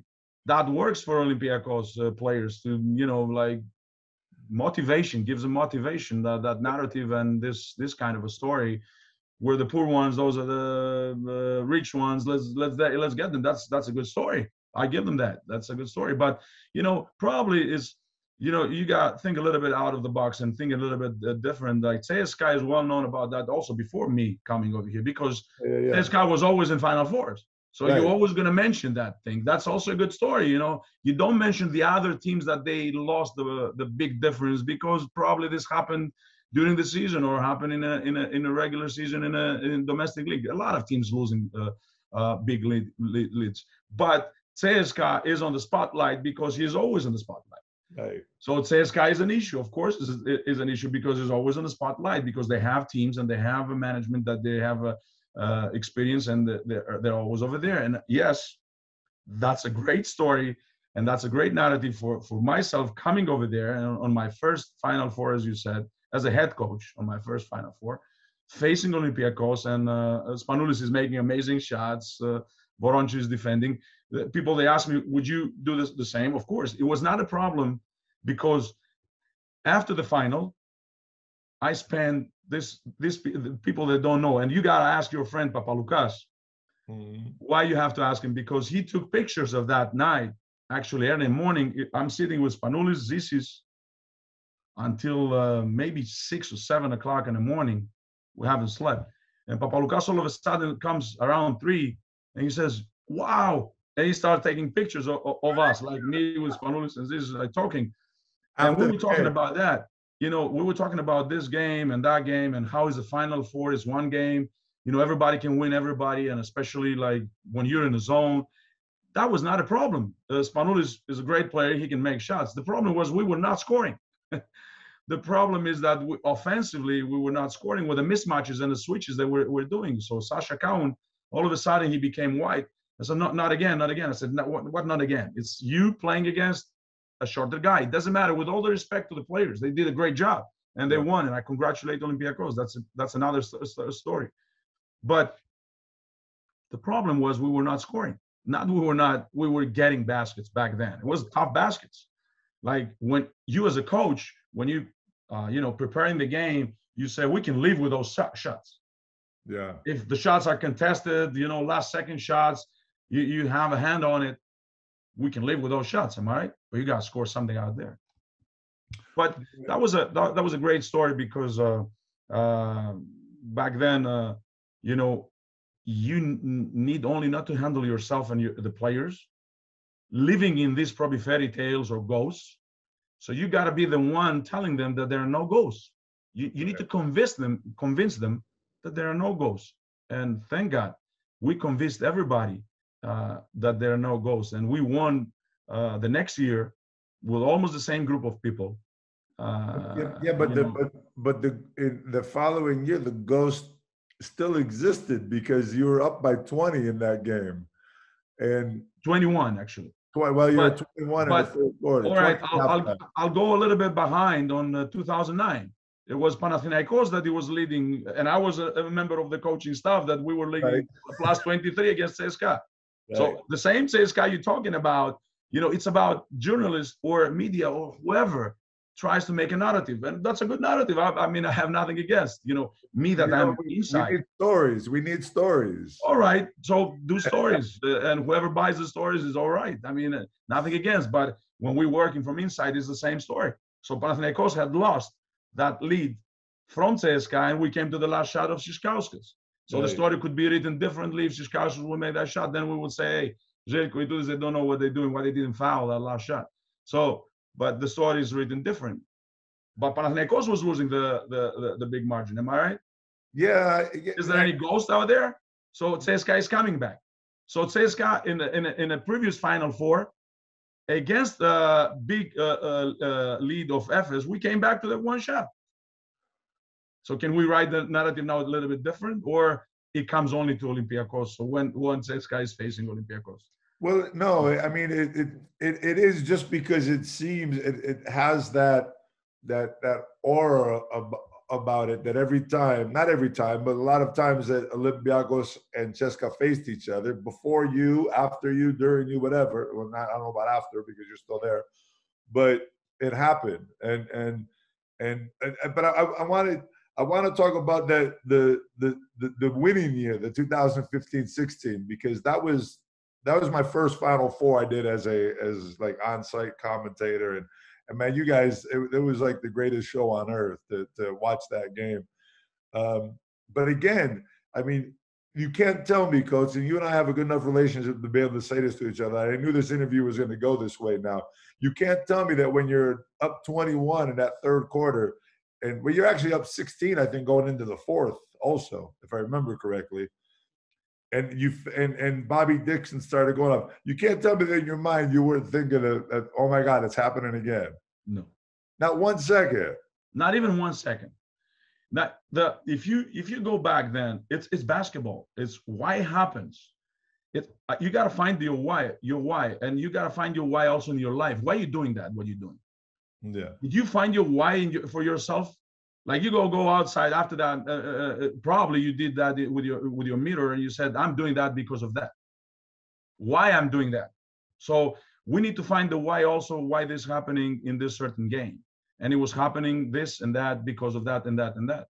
So, but if something exists, and I said out loud, then we probably curse all this. So I want to I believe that it doesn't exist.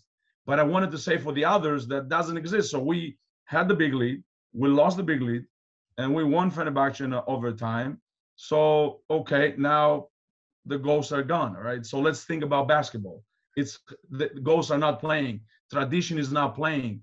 At the same time, we have lost also big margins against Olympiacos in the regular season game. And we won those games. So, or other teams that lost a big margin and they won games. So that's basketball. Like all of a sudden 20 points is not a safe thing to sit tight and think about probably how you're going to raise the trophy. That's the problems.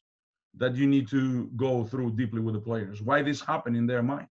The thing is, you guys play each other so much that everything's bound to happen. But I want to talk about like dreams a little bit. Like when I was a kid, I dreamed about being first of all, I dreamed about being a baseball player. That didn't come through because my father wanted me to go study and play basketball. So I chose his path that way. And then my dream became to play in the NBA. And when I played in the NBA, the dream is when I speak to kids, I always speak about the fact that, the dream is to play in the NBA, but when you get there, you don't know what's going to happen. I sat on the bench the whole time. I was, I hardly ever played. I became the big fish. I went from the big fish at school to the little fish. But the dream isn't always the reality when you get there. And I don't know if you dreamt or if you thought about, or you, Zeljko, sat down and talked about playing a championship game against each other. But the first time you guys met in the Final Four atmosphere was for third and fourth consolation. It's kind of like, man, this isn't what we really talked about, is it? we never actually talked about that. Never ever. Maybe one day we would have that. We would open that discussion after some shivas, and we don't can talk to me about Zeljko and Chivas, please. Yeah. So actually, the first game, I can tell you from my side, probably Zeljko too. It was emotional. The first game, it was in Banvit when we, after 13 years being together, we faced each other like, okay. So it was, but in order to make it easier, usually I call him for a dinner the night before. So we had a nice dinner. He came with his assistant coaches. I had my assistant coaches, and we had a good group over there. We enjoy good fish and everything. We talk a lot, laugh a lot. But then he comes again. And then, so we gave that hug, and it was a little bit emotional, that hug before the game. So, and then you try to help your team. Like he tries to help his team. I try to help my team, and you're playing, and you don't, it doesn't cross through your mind all these things that happen, 13 years. You're trying to live the moment. So, but as you said, on this game for the third place, which I believe that we need slowly to, eliminate. Hey, don't get me in trouble, Coach. I've been trying. No, I'm not getting you in trouble. You don't have to answer. I'm answering. I'm saying that loud. So, I've been trying to get rid of that game since I had to play it in Paris in 1996, and it's like, oh my Lord. Yeah, but it's not easy for the players. You guys face each other in the championship on 2015-16 in Berlin, and that, like I said, it was an amazing game. But my question, I guess, is I have it written down here. Let me read it. It was May 13th, 2016, about 11 p.m. Berlin time, when you watched him beat Baskonia. And you knew that at that point, because you had already won the earlier game, that it was set. In the next 36 to 40 hours before tip-off, how much Chivas did you guys drink together? How much did you guys communicate? Were there WhatsApp? Were there messages? Was there like? Well, I'll tell you, the fact that we're in the same hotel, it helped that we met many times, and also EuroLeague and also a Greek journalist, Dimitris Itoudis, he made an interview together with us, and we spent maybe 2 hours together, also for this documentary of EuroLeague, and also for the Greek newspaper or Greek site that he was working to. So we were they were filming us with the team, and also after that together. So we had a joint interview, me and Zeljko together. So we talked a lot before the final. We met a lot, and then after that we had also some beers. My family, his family, we were kind of relaxed and everything. Of course, obviously, over here you're thinking about the game, about the tactics, but we would chill out. Yeah.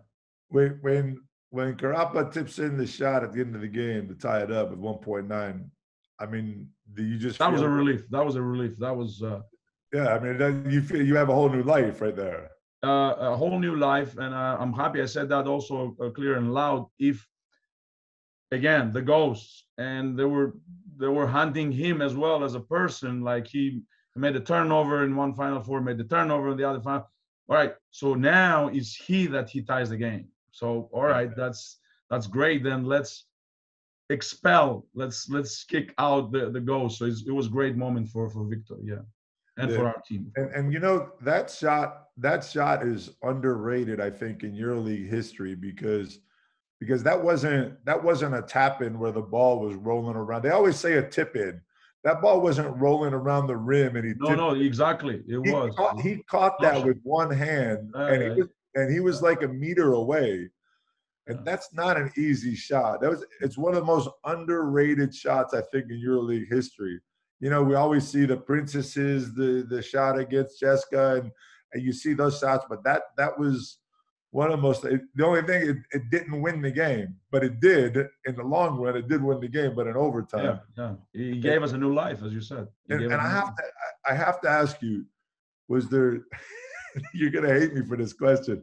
Was there a moment during that game, like, man, if we lose this game, I might not have my job after losing 2 years in a row? I haven't thought about that, but probably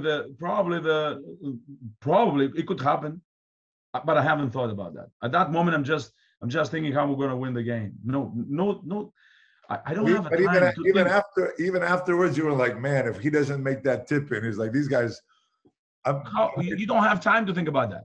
At least I don't have time. I don't know if somebody else had the time to think about it. You don't have. At that moment, you're just. When I get into the gym, believe me or not, I'm focused on 10 players, a ball. Sometimes I see the referees. I don't see people. I don't see anybody. Yeah, of course. It's such a.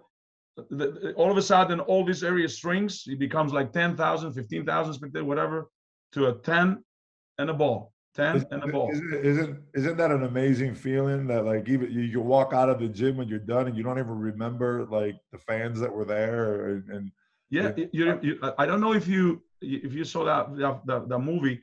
Kevin Costner is acting, and he's a baseball player, and Field of Dreams, was it something like that? When he says they were booing him when he was going New York playing, and he's ready to either throw or defend, whatever, and he says to himself, clear the mechanism.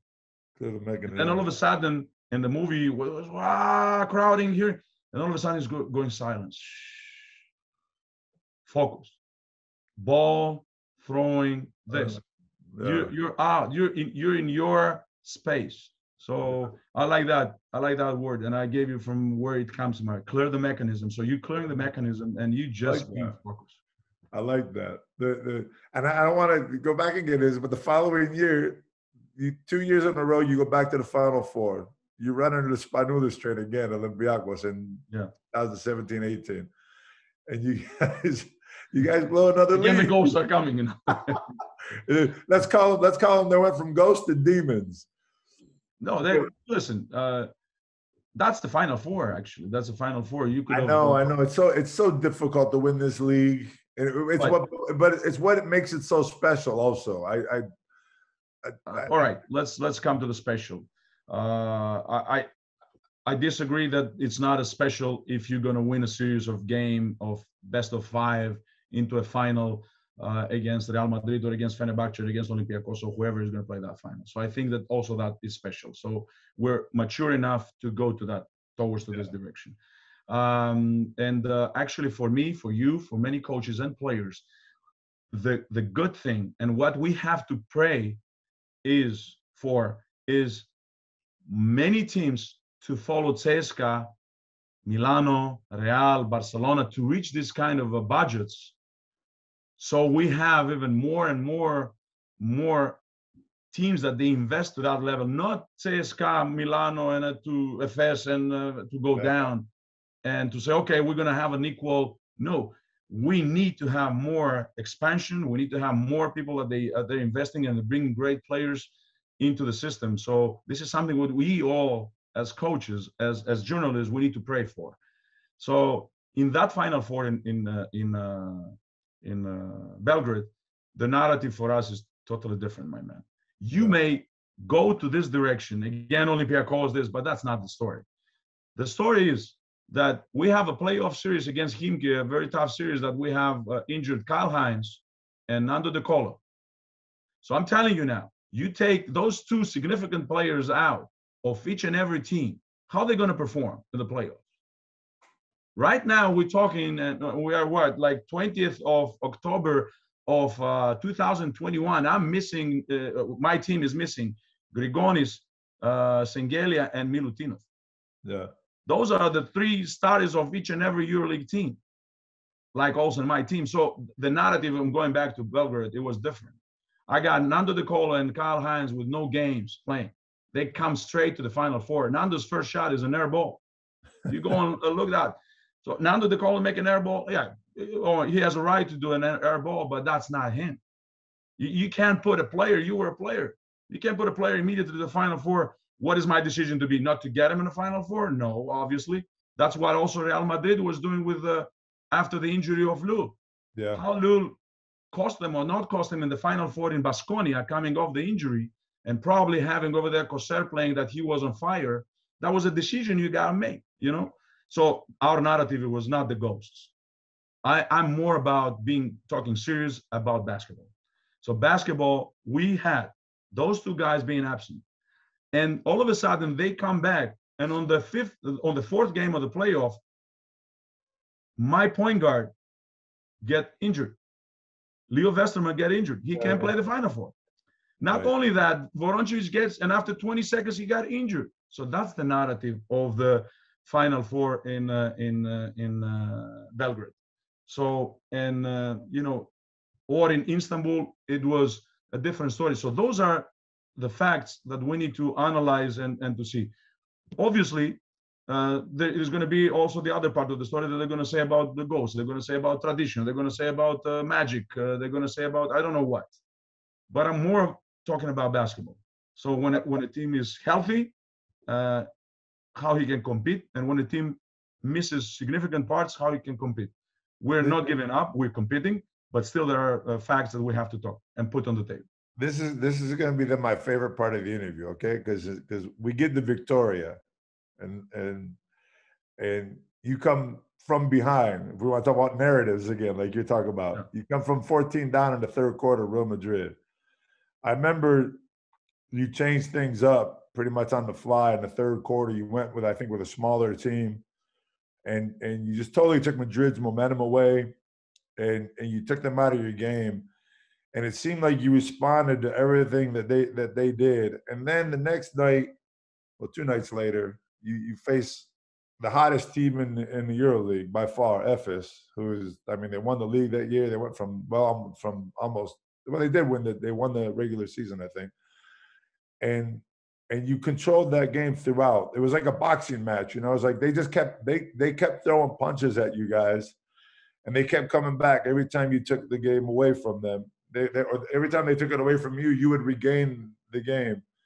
And I don't know if you remember this, but man, I was announcing this game. I walked up to you in behind the scenes. I didn't bother you because your expression on the court was just priceless, man. The way you just like with Kyle Hines, with the president, with your family. I mean, you're such a gracious winner. It's so great to watch. But I waited. I gave you your moment. I took you off to the side. I gave you a big hug, and I said, Coach, I said, that was the best effing coaching job I've ever seen in my life. And I'm talking about both games.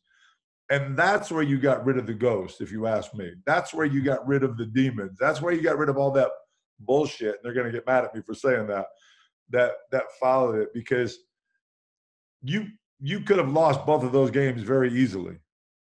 And the job that you did was, to me, was the best coaching job that I've seen so far in any Final Four.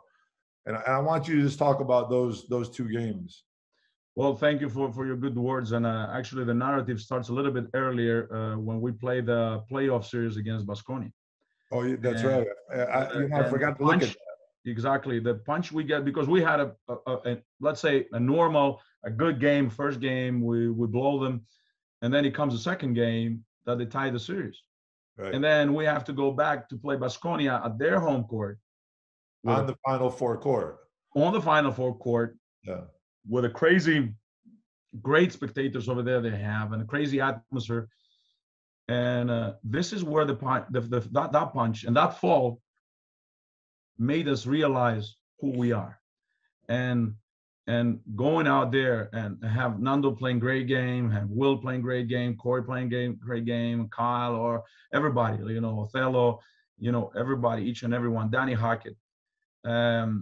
You know, that brought us together, and it was again the narrative out there. CSKA never lost in a home, never was tight. Now they're going out there, we're the underdogs. We're, you know, the haters. You remember that I was talking about the haters? Like, give us a little bit more of a haters. That's what we wanted to. We want that. Those guys that they tap on your back and say you're the best, you're the most beautiful, you're the greatest. Where, oh, that's a distraction, man. Like, give us a little bit more of a haters. So. And that was what really made us. That what galvanized, as I said, our character. That's what actually made us who we are.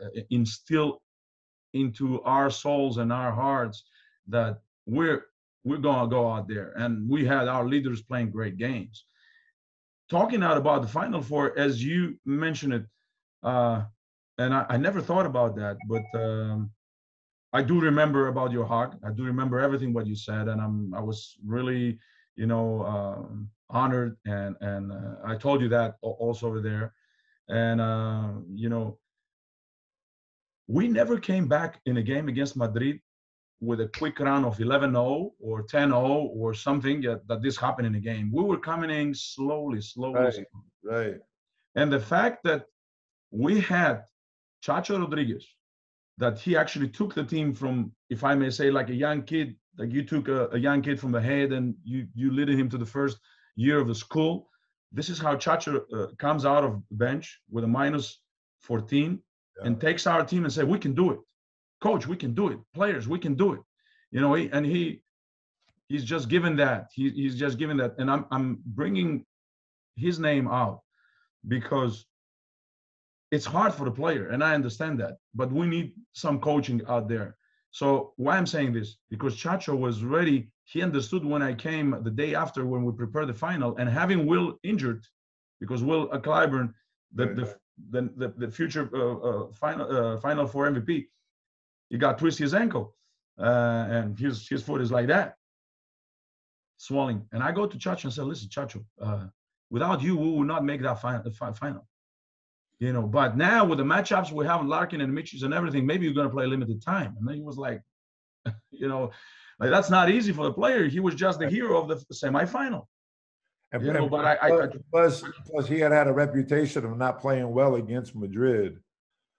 So that was even more special for him because without him, this thing. I mean, we're talking about the shot of Victor, and it's one of the best shots, and CSKA has to remember forever, and Victor forever. But Chacho Rodriguez was the X factor in that game. He took the team, as I said, as a young kid said, hey, listen, we can do it. Right. As a -14 is nothing. I'm here.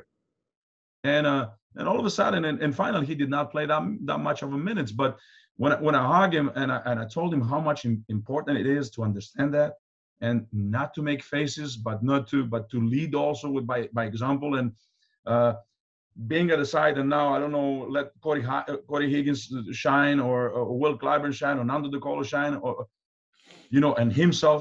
And in that final, as you said, we took twice or three times the lead, but plus 13.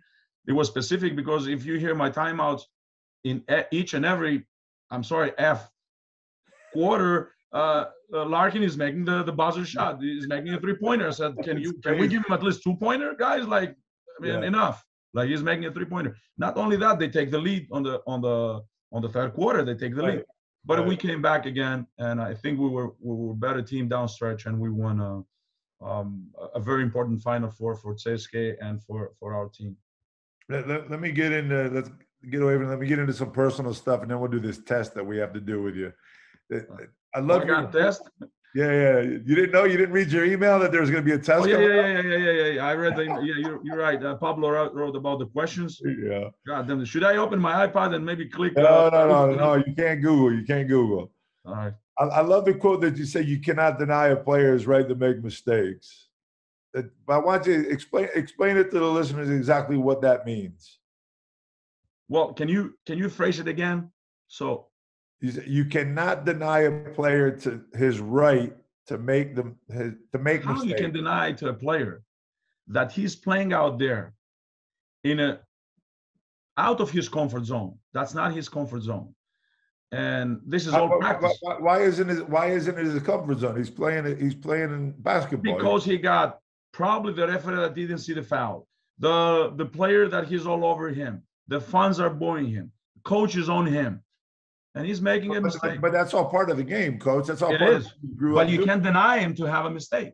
Then if you deny him having a mistake and going to the perfection, then we're talking about probably IT guys or PlayStation guys or whatever. Like in real life, you gotta do mistakes. You don't repeat the same mistakes. You don't forgive yourself if you repeat the same mistakes. Right. That's another story.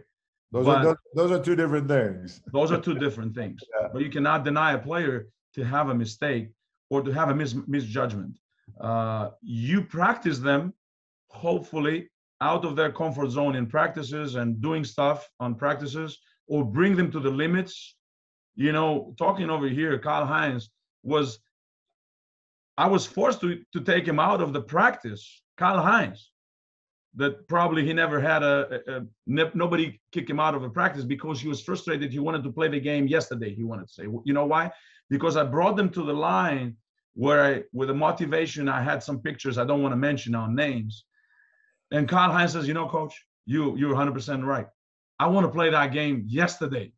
I can't wait tomorrow to play that game. I'm seeing that face on the locker room that you put, and we went there and we won that game.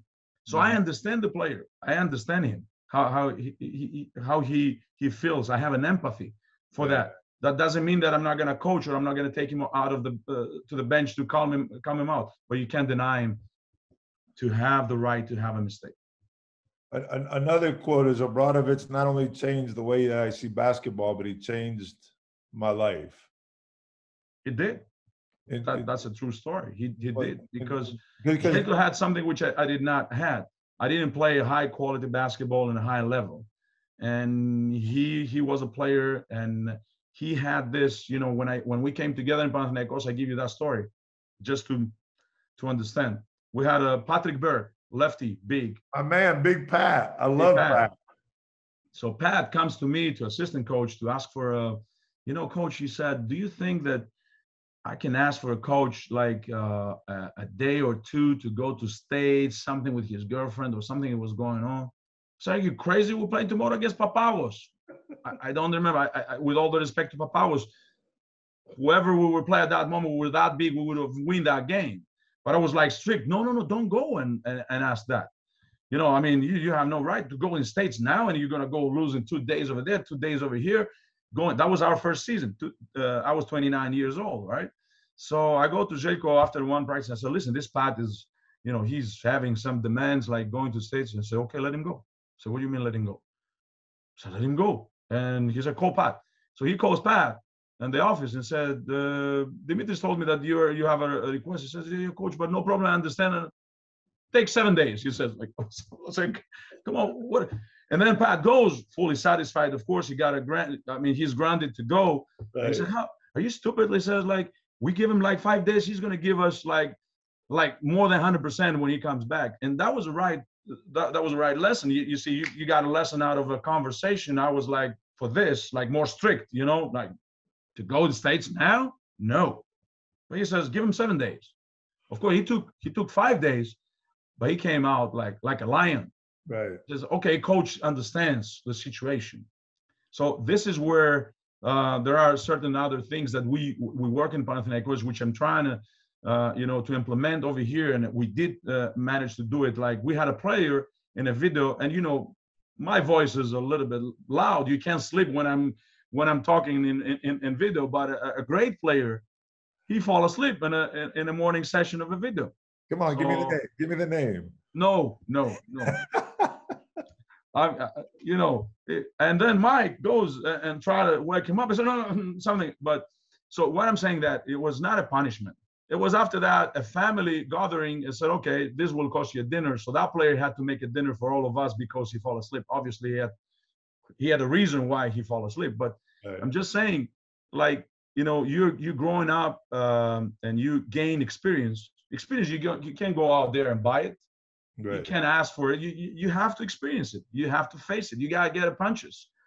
and this is how it was. So he changed my life, and he changed my way of seeing the basketball. We're in the same group then, because I don't know if he changed my way. He changed my way of seeing basketball by far, but he definitely changed my life, and in the way that I saw somebody demand so much from me in a very demanding and very difficult manner, but still have the respect for me as a person outside the court. And we're like, Coach Obradovic was the only coach that yelled at me where I didn't dislike him after the practice was over. You know what I mean? There was times where I went home like, oh, that mother guy, God, I'm gonna kill him. You know, but he taught me that to win championships, it's all about details. It's all about the little things. And I think I carry that into like trying to be a better person over your life. It's all about the little things, all about the details that are really most important. So in that aspect, we're identical, because he changed my vision on so many different things, and it made me realize that I can say to you proudly that I can be pushed to my limits. I can be pushed to my limits, right, and become better. I can say to you proudly that I'm privileged because I helped. We had it both ways. That thing, and I'm saying to you proudly that I was over there to influence him as well in many things, and he's enough of a man with enough balls to admit that thing, and that's the greatness into all this. You don't need, and also this is the way I'm picking assistants, like to being challenged, like not to being challenged every day with the facts, like this is the way, that's the way. So basketball can be that way, and this is what makes you want to become better. You know that you every day you're driven, like you said it correct, pushing you to the limits. Yeah. Like, what are those limits? Probably there are no limits out there if you have this possession of, I don't know everything. There is something out there. I'm saying to you now, clear and loud, I don't know. I know I'm missing something. I'm going to learn it. I'm still young, as you said. I'm going to learn it. I have so many books to go and so many colleagues to learn something out of players. But there is something out there. We learn every day. If you're open-minded and your eyes are open and your ears are open, we learn every day. That's why they say that that God gave us one mouth and two ears so we can listen more than we speak. Yes. Do you think your personality? Because I mean, you're such to me, you're such a class act. Other people can think what they want, but you've always been a class act for me on and off the court. And your demeanor with people and the way you like to talk to people, players especially, before you sign them. Does this all come from the farm? Does this all come from mom and dad and what you grew up with? Well, definitely the principles you get from a family are very important. The environment you grew up and the values and the ethics.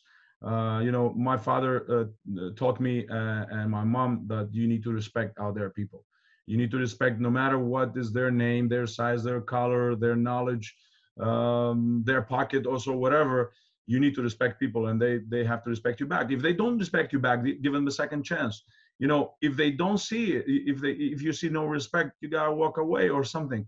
So that's what I taught to my daughter. Respect is a very important thing. We used to say that, but respect is a very important thing. And you need to respect everything will happen. You need to respect the game at the end of the day. You need to respect the game in order the game to respect you back. You need to respect your teammates, your opponents, and you need to respect everybody.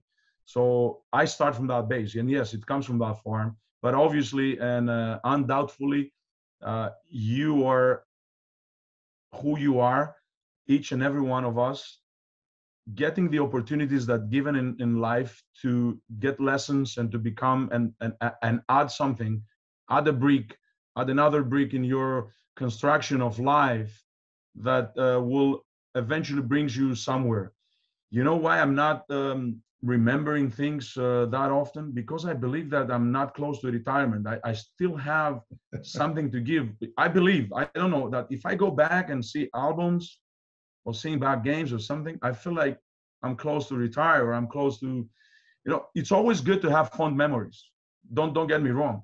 It's always good to have fond memories because, and my fond memories are coming, and my oxytocin is over there. I'm sorry, going to terminology of psychologists, but my oxytocin is rising up with fond memories when I remember the hardship we have to share. So this is when people are coming really close, and this is what is all about. Basketball is about team sport.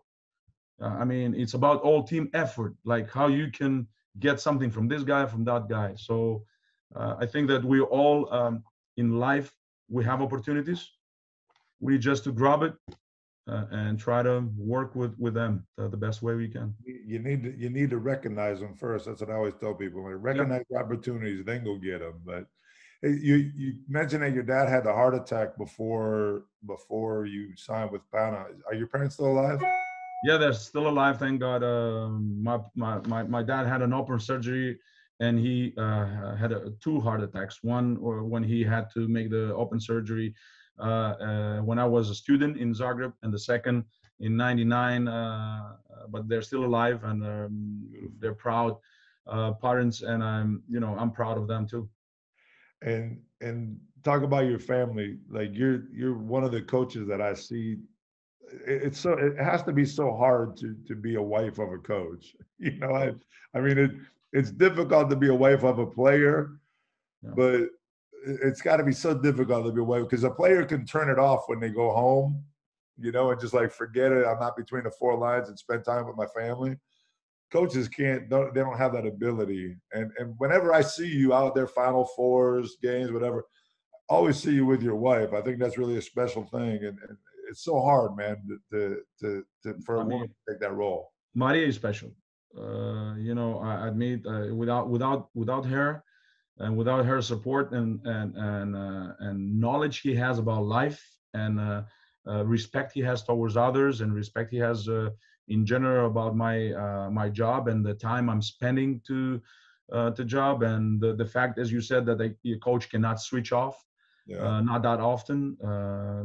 She might said to me to do something, and I'm thinking of pick and roll defense, and she just said, I just said to you, all right, yeah, but I was distracted. And she's special. She's special because she has very high moral. She's a fighter in life. She had a lot of adversities to fight. Also health issues that she fought twice or three times in life, and she's a fighter. And it's not a coincidence. In our house, this is what it is. It's about fight. It's about struggle. It's about you being alive. You lead something. When you lead something, you gotta be ready for solving problems. That's what is about leading. You have to be ready to solve problems. You have to be ready to help people, to assist others. So that's my why in life. So that's why I said before, we got to find out what is the why. Why are you doing that? All right, I'm grateful to them, man, and I love her and as my daughter. So thank you for that question. No, I love seeing you guys together, and it was my pleasure meeting her. We met her at Coach Ipich's retirement party, and unfortunately, he just recently passed, and we miss him dearly. But yeah, family is just so important. I got one last question before the hard part, and I know I'm going to give you one question before I got the 5 test questions. Give me 3 players that you cannot, throughout your whole career, that you cannot go without, that you have to have on the team. Wow. And I'm not talking about the most talented players. I'm not talking about the best players. I'm not talking about, the MVPs. I'm talking about. Well, definitely from the beginning, Bodiroga was the one that, you have difficulties, just give him a ball, man. Yeah. You have difficulties, just give the ball to Dan, and he's going to find it out. You give him the ball with a back to the basket. You give him the ball with a face to the basket. People that believe that he can't shoot, he's going to shoot. He's going to make that shot. He's going to make his pump fake and go by you. It was an ugly shot, though, wasn't it, Coach? Yeah, a little bit ugly shot, but he's making the shots. Yeah. Ugly shot, but he's practicing much, and he has a lot of character out there. So Dan was the one that you feel secure that he's going to make it happen. So just give him the ball. And one. Other players that I used to coach or I played against too. No. That you've coached, that you like, he's got to be in my locker room. He's got to be on my court. He's got to be on my bench. He's got to be. Well, I had the privilege to coach great players, man. I mean, Nando De Colo and Milos Teodosic are one of those that Milos is watching ahead of the play. He's watching some of the passes ahead. So this is where he's making most of his turnovers, because he believes that also the others can follow this, what he sees ahead. So Orlando, with his cold blood and his professionalism, but I can't say that. I'm going to give you number 3. It's not about number 3. So Will Clyburn it's everything for it's a living example of how from a kid grown up to a leader and establishing a career and still growing and still evolving. Kyle Hines is a living example. That's the one I thought for sure would be. It's a living example, man, with his adversities. He's undersized, whom I can't take out. Mike Batiste, also a great story to talk about. So that's why I told you it was an impossible question, didn't I? It is an impossible question. I can mention like 100 of them. I fell in love with Kyle like so many times, man, because I've seen him do so many things that make him way more of a person than he is a player, and that's why I've always respected him, and that's it. But all right, let's do this, man. We got 5 questions. Okay. Each one is worth the amount of points so question number 1 is worth 10 points. Question number 2 is worth 20 points. 3, 30, 4, 40, 5, 50. All right. I think, if I remember correctly, no one informed me this before, but I think Grigonis won last year. I think he won the. I'll be completely honest with you. I watched that part because Pablo sent me that part, and I watched Grigonis answer correct 4 out of 5 or something like that. Yeah, I think he ended up with like 70 points or something. They didn't brief me on this beforehand. I should remember it. It's my show, but I still, like you said, I need my assistants to help me with these things. Are you ready? Here we go. They don't challenge you enough. They don't challenge you enough. 5 questions. They go from easiest to hardest. All right. Number 1, who was the last Final Four MVP? Well, Vasamic. There you go. That's 10 points, Coach. You're getting off to a good start. How many playoff matchups last year arrived to the 5th game? Last year? Yeah. The only didn't arrive to the 5th game. It was ours, 3-0 against Fenerbahce. And just give me a second. Real Madrid Efes was playing that. You've answered the question. Yeah, it's only the one that only 4 series, so yeah. So there you go. So 20 points. Damn, man, you're doing well. I mean, those are the easy ones. So you're up to 30 points now. How many years has Asvel played in the EuroLeague? Since the year 2000. Oh, since the year 2000. Okay, so Villeurbanne since the year 2000. 3. No, 8, including this one. Wow. Yeah, you got. I would have never. Sorry for Villeurbanne. We played them also with Pau, and I give like 2 lost and 1 more with Pau, but obviously it's more. It's more. Question number 4 with 40 points. What 2021-2022 head coach, this year's head coach, has spent the most years in the EuroLeague as a head coach? Oh, go again. Like from the beginning of the EuroLeague. Okay. Who has spent the most years as a head coach? Is that me? Not with the same team. Just the. Not with the same team. Okay. I thought with the same team. Okay. No. So just a second then it's Zeljko. No, it's Duško Ivanovic. Wow, Duško, yeah. He's in his 18th season as a coach in the EuroLeague. Yeah, great. Bravo, Duško. All right, that was worth 40. So now your last one is 50. What former? Oh man, this is a good one. I just saw this one right now. I didn't even read this one. What former teammate do Nenad Dedovic, Marko Guduric, and Brandon Davies have in common? Whoa. I didn't get the first 2 names. I got the Guduric. Nihad Dedovic. Nedovic. Nihad Dedovic. Okay. Dedovic or Dedovic? Dedovic. Dedovic. Marko Guduric. Marko Guduric. And Brandon Davies. And Brandon Davies. What former teammate do they all have in common? Former teammate they have in common.